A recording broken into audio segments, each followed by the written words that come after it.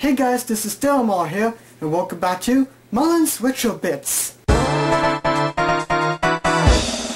Say, remember my Mario Kart DS review? Now I know a lot of you are gonna be asking, what about Mario Kart 7, Delmar? Don't you love that? Well, I mean, I do love it, but I just prefer this a little bit more than Mario Kart 7. Well, we'll now add Mario Kart 7, and you know what? It's still a great game, and it's one of the best games on the 3DS. But personally, I still prefer Mario Kart DS over this. But why is that exactly? Well, let's find out. Roll the Mario Kart 7 footage. Well, before we get to the stuff I didn't like about this game, let's talk about, well, the game itself. First off, a bit of some behind the scenes stuff. Due to Nintendo being busy with multiple titles at the time, like Skyward Sword and Nintendogs Plots Cats, Mario Kart 7 was given a lower priority with only 8 staff members to begin work on it. But then Nintendo consulted with Metroid Prime developers Retro Studios to co-develop the game, in which they focused on providing the Retro Grand Prix courses in order to learn both lessons about development process for Mario Kart games and what makes a good course from design perspective. This is obvious with the DK Jungle course, which is based upon Donkey Kong Country Returns. The new drivers joining in the Mario Kart madness this time around are strange. First off is Shy Guy as a playable character in the game instead of a download play from the last portable title, Metal Mario, a Wiggler, a Lakitu, and the Honey Bee Queen from Super Mario Galaxy. Okay, I'm down. I was rolling with it, so a bit of an odd choice for the new characters, but a welcome addition. Except I'm still recovering from that one moment. Oh, so disgusting! Although I was a bit disappointed when I saw that Waluigi wasn't in the game. He was absent due to time constraints from what I heard, which is ironic considering that his course, Waluigi Pinball, is in this game. And while the bikes don't return in this title, there are several new additions added in for you to race with. Like now you can customize your vehicle. You can select the body, the tires, and a glider to build your desired kart. You unlock more parts by collecting coins from the Grand Prix. By the way, the coins return from Mario Kart Super Circuit. And the best part is that each custom part has its own advantage and disadvantage, so you can experiment with which driver and car parts work out the best for you. And despite the bikes not returning, you can still perform tricks by pressing R1. But now you must be wondering what the heck is the air glider part for? Because now you can use air gliders and underwater propellers on the race courses. Which brings me to one thing I didn't like about this game. The underwater propellers aren't as impressive as the air gliders. Now I love using the air gliders. When you're in the air, it can provide some speed for your vehicle when airbound, and you can tilt your car up and down to fall gently or quickly plummet to the ground.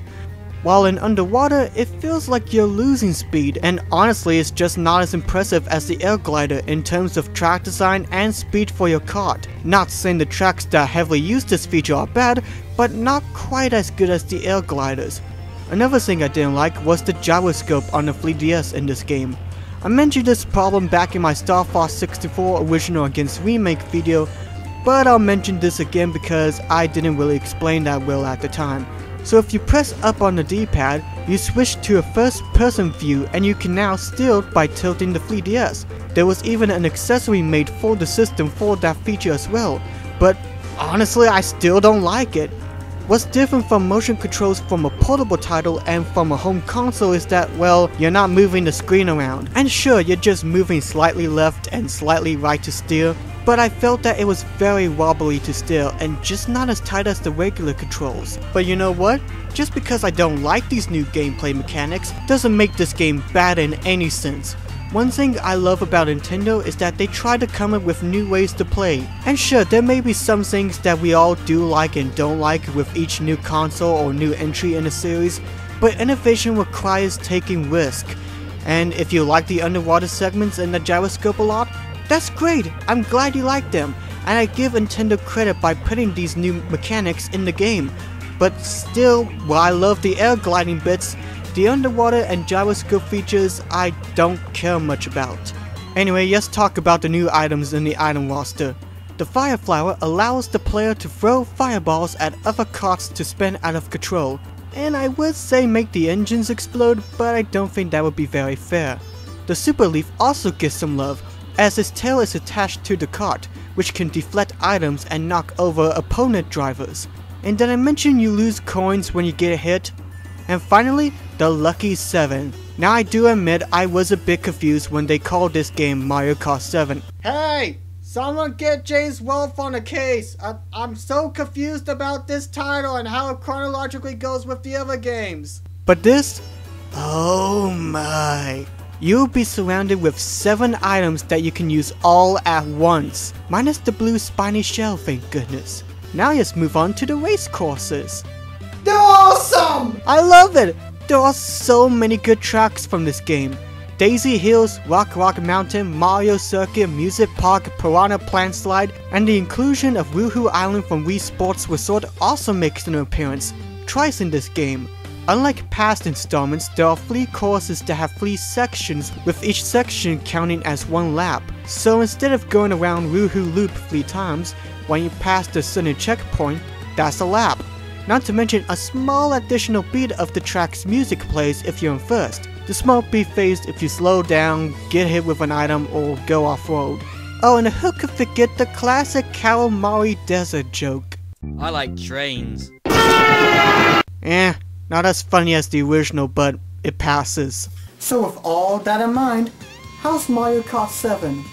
Well, to be fair, I'm not a fan of the underwater sections, and also the gyroscope isn't really that fun to use. But I mean, despite all those problems, I still enjoyed this game. The tracks are ingenious and really creative this time. The online play is fun, and the air glider is one of the best features of this game.